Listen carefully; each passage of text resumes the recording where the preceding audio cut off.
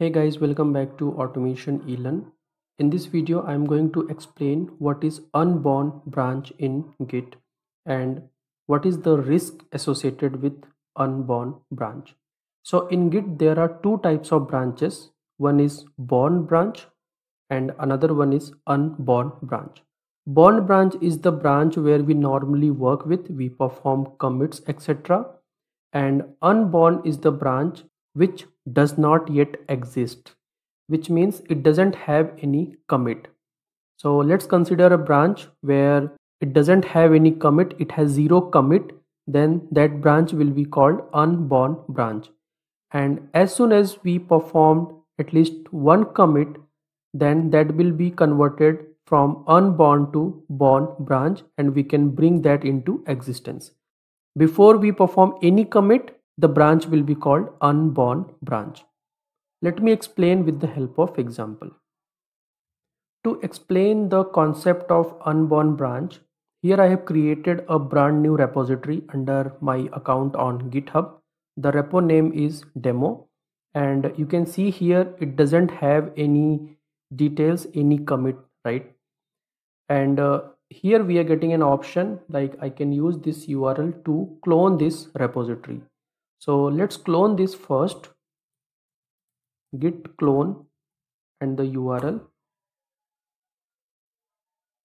Cloning is done and here I'm getting a warning, you appear to have cloned an empty repository.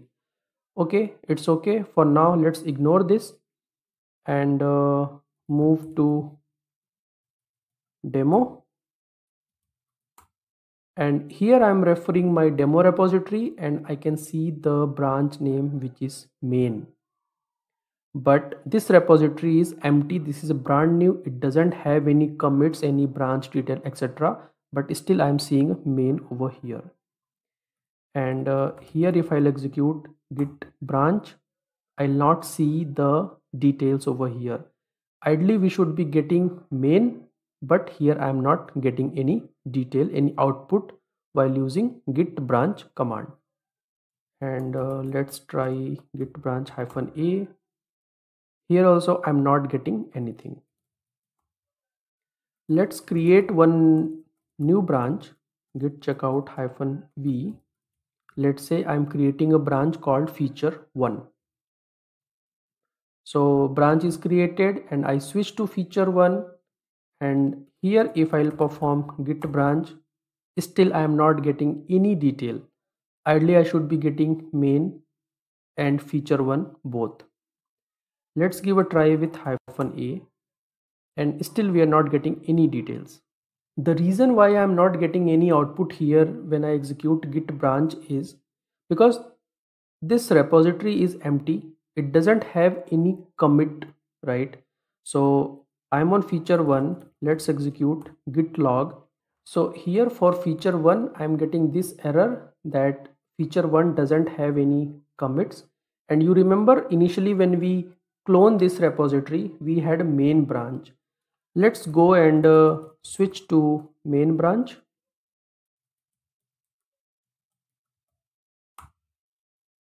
And here we are getting another error. Main did not match any files known to git. It means for this repository there is no branch called main. That is the reason we are getting this error. So I'll come to this reason why we are getting this error. This is the same risk that I have mentioned initially while working with unborn branch. Coming back to git log.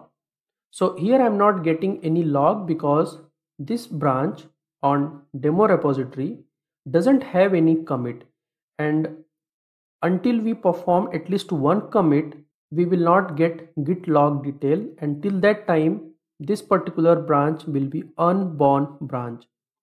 I can see the branch name, and if I want I can add a file I can work with.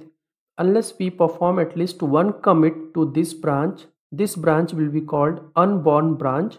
And just because at this point of time feature 1 is unborn branch, it doesn't exist actually.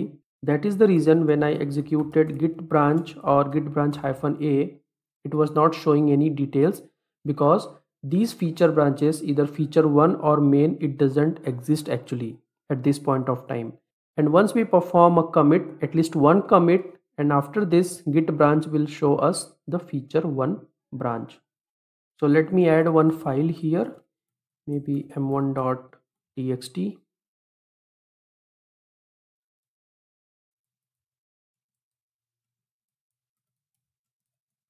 This is unborn branch example, and I want to write and quit.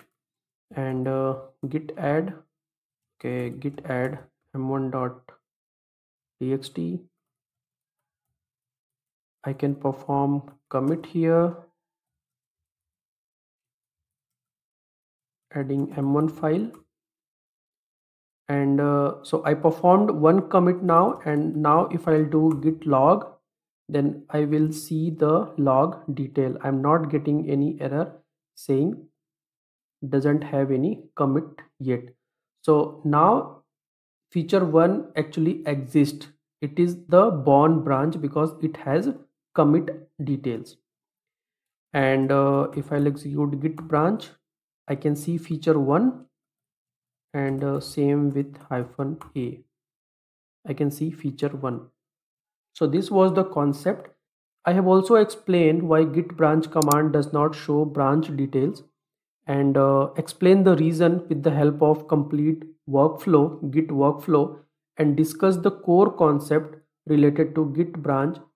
So you can also refer to this video to understand this concept in more detail with the help of workflow. So far we are clear, like we had one unborn branch and we performed commit, and that branch is converted into born branch, and I can see the branch detail over here. But you remember initially we had a main branch here, and then we created feature 1 and switched to feature 1. But what happened to main branch? Let's give a try. So let's try to switch to that main branch. Check out main. So here I am getting an error like main did not match any file known to git. As per the git, this repository doesn't have any branch with the name called main. Why so? But initially we saw we had a main branch, right? But what happened now? Where that main is gone? And this is the risk that I have mentioned initially, that we need to be careful while working with unborn branch. So what happens is, if you switch to another branch before making the first commit on an unborn branch, git will delete the branch entirely. Initially we had a main branch which was unborn, and using main we created feature 1 and we switched to feature 1 branch, and we performed commit here. But main branch was still unborn branch, and as soon as I switched to feature 1, git deleted this branch. So just because git will delete your unborn branch as soon as you move to another branch, so if there are any changes that you performed, you have added or modified any files in unborn branch, but you have not made any commit, you have not committed those, then those changes will also be deleted along with the branch. And that is a valid one, because if you have added some content into this branch but you have not performed any commit yet and you move to another branch, then this branch will still be called unborn because it doesn't have any commit. So git will delete the branch and all the content that you have added will also be deleted. So it's very important to make at least one commit on a new branch to ensure that it's properly created and tracked by git. So this is the risk. If you have unborn branch, you need to ensure like whatever content that you are adding, you should commit it before moving to another branch. Otherwise that branch will be deleted and you can no longer access that. So this was the concept of unborn branch. So this is the very basic but core concept that we all need to understand in git. I am recommending this again. You can watch this video to understand this concept, unborn branch concept, with the help of complete workflow. I hope you have learned something new from this video today. Please reach out to me if you have any doubts or any questions. You can subscribe to this channel to learn many other concepts and features. Thank you for running this one. Thank you.